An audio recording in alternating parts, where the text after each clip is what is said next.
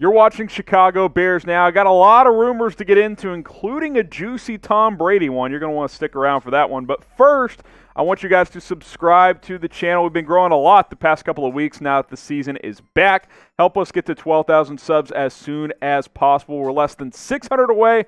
Help us get there ASAP so we can continue to grow here on the channel. With that being said, let's go ahead and jump on in.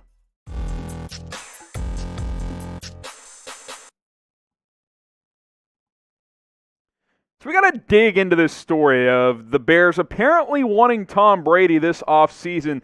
Now, there was a little chatter of that. We certainly explored it here on Chicago Bears Now once Tom Brady made it clear that, A, he was going to test free agency, and then when he really made it clear when he announced that he would not be returning to New England. But now, Ian Rapoport, and this story just slipped through the cracks, by the way, claims, according to his sources, that the Bears actually offered him a contract during free agency. I don't remember seeing that at all back in March or April or whatever the hell all that was, because I'm pretty sure that didn't seep through the cracks. And apparently he was intrigued, but when it came down to it, he didn't want to play in cold weather. That was part of the reason why he left New England. Obviously, he ended up opting for Tampa Bay. Here's more on Rapoport's write-up on this, saying, as for the Bears, they looked into all the available quarterbacks before eventually trading for Nick Foles.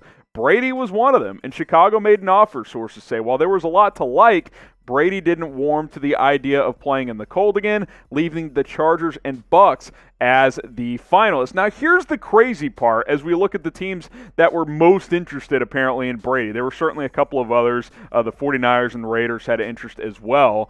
But the crazy part about this, you guys see the Saints on the screen. I know this is Chicago Bears Now. We're not going to spend 20 minutes on the Saints. Apparently, if Drew Brees had retired, which many of us thought he might, they were ready to bring Tom Brady on board, and he was ready to go to New Orleans. That is wild. I don't know how this whole story just kind of got swept under the rug over the past 48 hours, but I'm talking about it here on Chicago Bears Now because I think it's fascinating that the Bears actually offered him, that the Saints were ready to bring him on board to replace Drew Brees had he retired. Obviously, once Brees announced he was coming back, that changed, but this is insane to me. Now, his first start with the Bucks, ironically, against New Orleans, so-so, 23 of 36, 239, a couple of touchdowns, 2 picks, including a pick 6. But this is fascinating because we talked about quarterbacks quite a bit this offseason here on Chicago Bears Now. Should they get Cam Newton, Nick Foles, Andy Dalton? I can't even remember all the quarterbacks we talked about. We talked about Brady, and ultimately Chicago traded for Nick Foles, but the fact that they offered Brady, that is very, very interesting. Now, I'll make this the pinned comment on this video. I'd be curious to see what you guys think. Do you wish the Bears landed Tom Brady? Type Y for yes, type N for no. Keep in mind, 43 years old. Factor that in when you reply to the pinned comment. Let's get to something more practical and more likely here. How about signing Snacks Harrison? I continue to preach this because I don't know about you guys, but the Bears' run defense got gashed on Sunday, and that's largely due to, let's be honest, and this is no offense to Bilal Nichols, they don't have a true nose tackle. Not with Eddie Goldman opting out. They do not have a true nose tackle on this defense right now.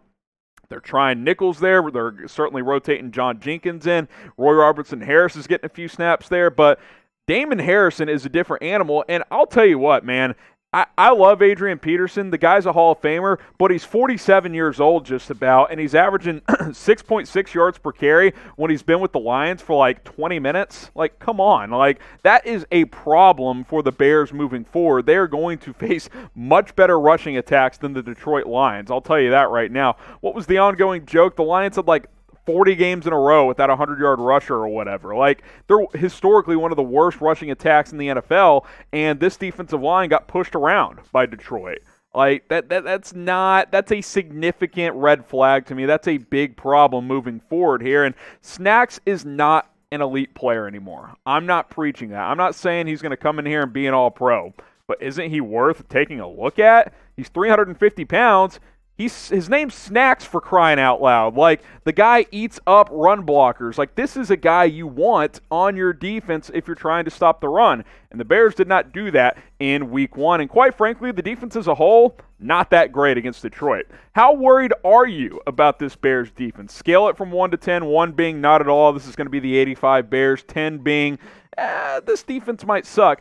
I'm only at like a 5, but like, that was not a good first performance. I need to see more. The defense needs to improve. I think adding a guy like Snacks Harrison could help in a major, major way. What could also help you guys out and help us all out as we want to go back and watch Bears football in person, wear a face mask. You can get one on sale. A lot of these are on sale at chatsports.com/Bears masks. You can get the solo packs all the way up to the 4-packs. And yes, we got player packs as well. I'll put that link in the comments and in the description, chatsports.com/Bears masks. I want to go to a game at Soldier Field. That's not a reality right now because of the coronavirus. So wear a mask, do your part, and let's get back into our arenas and stadiums as soon as possible. Mo Mooney, no problems. How about Darnell Mooney, guys? I loved what I saw in the opener. 3 catches, 38 yards, and the coaches liked it as well. Matt Nagy talked about it on Monday, how, he kind of hinted to me that he's going to get more snaps. And then wide receiver coach Mike Fury said it's like he's a 5-year veteran. And we heard that a lot in camp, right? How he's got a professional mindset. He does not act like a rookie. He's not immature. Limited opportunities, 21 snaps, took advantage, right? 1 out of every 7 snaps, he caught a pass. And by the way, we knew this guy was fast, straight line speed-wise. He made guys miss, too. He's got some wiggle in space. It's not just, deep balls or something like that. He can juke. He is really, really good after the catch as well. I like this kid, man. I think he's going to be a big-time player in the NFL, and I hope the Bears continue to get him involved. This was the snap counts for the receivers. Obviously, A-Rob played about 90% of the snaps. Pretty split after that, though, right? I fully expect Anthony Miller to continue to get more snaps. He came up big in the second half. But if it's me, I'm catching into Ted Ginn's snaps with Darnell Mooney. Right now, Ted Ginn, he's still wide receiver 3. He got a wide receiver 3 type of snaps, but I'm getting Mooney more opportunities moving forward because he can change the game with his elite speed. Ginn still has some speed. Darnell Mooney, though, that kid's on the rise. I'm telling you, he is coming. Who should be wide receiver 3? Type DM for Darnell Mooney. Type JW for Javon Wims, who had a 1-yard touchdown catch. TG for Ted Ginn, and RR for Riley Ridley, who was inactive in week 1. I'm on the Mooney train, guys. Mo Mooney, less problems. I'm going to type my DM there. So is the Bears O-line good? After 1 week, they are. We talked about it all offseason. I think a lot of you guys would admit, got to be pretty impressed so far. I mean, Detroit, look, that's not an elite defense by any means, but so far so good, right? Especially in the run game. There was a couple of times when Mitch dropped back that the O-line got beat a little bit, but I thought they held their own in a pretty good way. It wasn't, the peak Dallas Cowboys from a few years ago or something like that, but this was a more than serviceable offensive line in week 1, and you got to be pretty pleased, especially when you look at the running game numbers.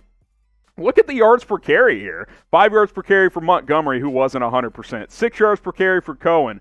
Patterson on his 4 carries.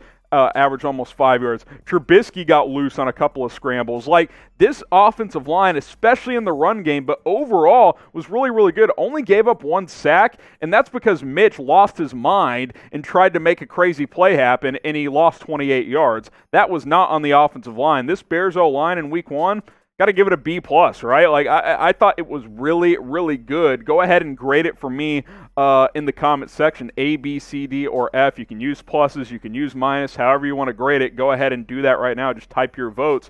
I'm giving it a B+. I'm pretty pleased with what I saw from the big bullies up front. Lil Mack is back. Ledarius Mack onto the practice squad. The Bears announced this move.